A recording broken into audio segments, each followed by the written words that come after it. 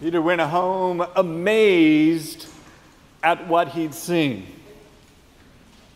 Amazed. Not just amazed in the moment, but amazed in the way that will transform his life. For as we will read in the other resurrection appearances, and as we know from last week, and all of the story of Christ's passion, the betrayal, the falling away, the denial, Peter and the other apostles were gripped by fear. They made choices about their relationship to Jesus and one another out of that fear. They were afraid that they would be arrested. They were afraid that they would be tried and convicted and killed just as Jesus had. They thought the authorities were coming after them next. And then something happened. Because the next thing we know, Peter and the apostles are out not simply continuing in Jesus' teaching, not simply saying what a great guy he was, but they up the ante and start saying that he has risen from the grave and that they have seen him. And they do this with peace and confidence and boldness.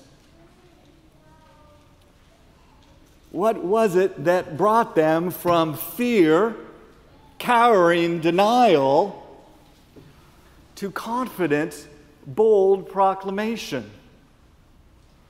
The it is what we celebrate this morning. It is the resurrection. It is because they experienced Jesus Christ. And that event helped them move from reacting and making choices out of fear to making choices out of love and peace and confidence in God. And again, they didn't just simply have a slight change. Hear words from the book, The Acts of the Apostles, which is really the volume 2 following on the Gospel of Luke that we just spent time reading throughout the season of Lent. Now, when they saw the boldness of Peter and John and realized that they were uneducated and ordinary men, they were amazed and recognized them as companions of Jesus. Acts 4:13. And now, Lord, look at their threats and grant your servants to speak your word with all boldness. Acts 4:29. When they had prayed, the place in which they were gathered together was shaken, and they were all filled with the Holy Spirit and spoke the word of God with boldness. Acts 4:31. But Barnabas took him, brought him to the apostles, and described for them how on the road Paul had seen the Lord, who had spoken to him, how in Damascus he had spoken boldly in the name of Jesus. Acts 9:27. So Paul went in and out among them in Jerusalem, speaking boldly in the name of the Lord. Acts 9:28.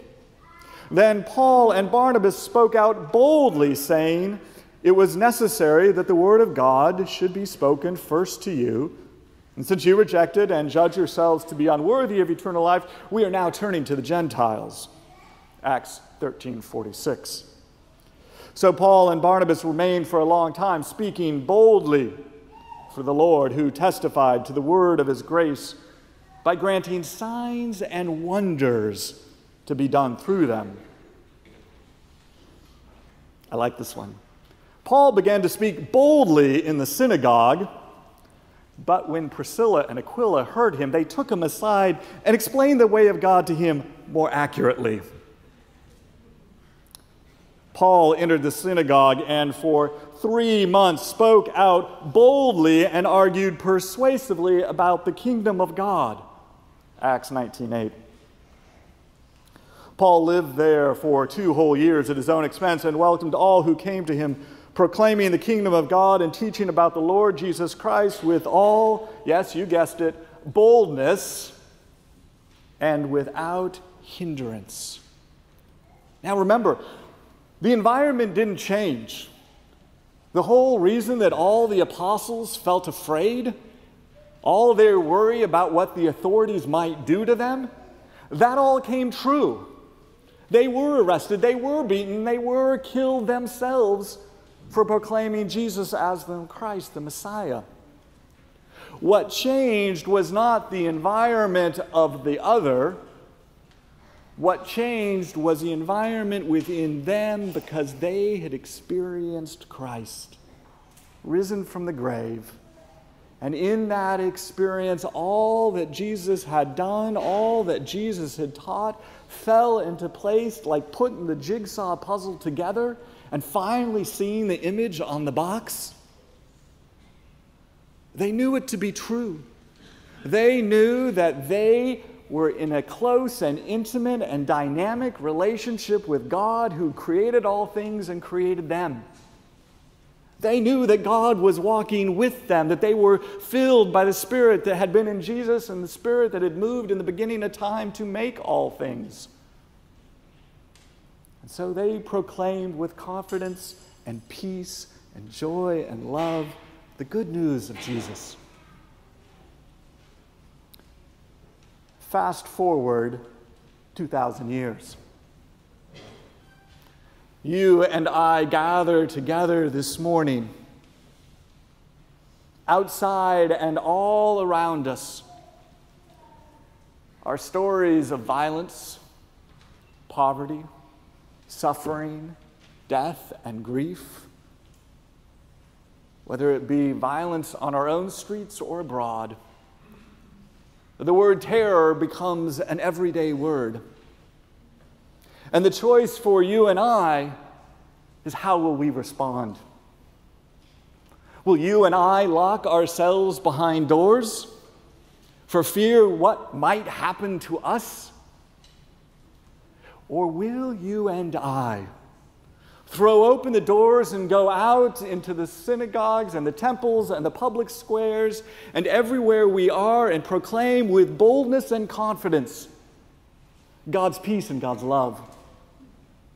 Will we not only speak of God's forgiveness, but will we demonstrate it? Will you and I, in word and deed, share this good news that we celebrate this morning? You and I have just spent 40 days in Lent that we speak about at the front and in the back end of it as a holy observance of Lent. Many of us have adopted various disciplines, giving up and taking on. And that whole season of Lent is about us understanding and moving forward into a deeper relationship with God. But it's about us. And what we need to understand is that we gather here this morning not at the finish line of the Lenten observance, but at the starting blocks for the Easter celebration. What we have done from Lent has been calisthenics and stretching and strengthening so that we might go out into the world and proclaim with great confidence and boldness that while all that we see out there, all the violence and the corruption and the suffering is true and real, there is another way. There is a way to live with peace and joy. There is a truth that we walk with God, and that God is with us in the mountaintop and in the deepest valley. Will you and I have the strength and the honesty and the integrity and the opportunity to live with amazement at what we have seen and what we have experienced? Will you and I go out to our family members, our coworkers, our neighbors, our friends, and those who cross the street before us and around us, and say that there is another way? Will we share both by words and our presence the peace of God and the possibility for joy and the truth and the power that comes when we love the other person? Will you and I move out of our fear and move in to love?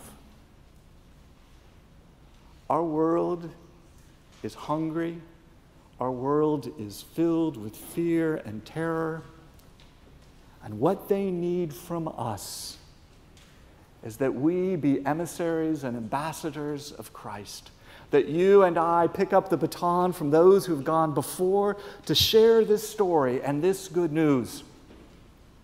They need us to live the most famous split infinitive that has ever existed in the English language. They need us to boldly go. To boldly go and share the good news. For when you and I make ourselves available to do that, when we say to God, thank you for all that you have done for us, thank you for the gift of your Son and the gift of your Holy Spirit in baptism, and use us, then God shows up.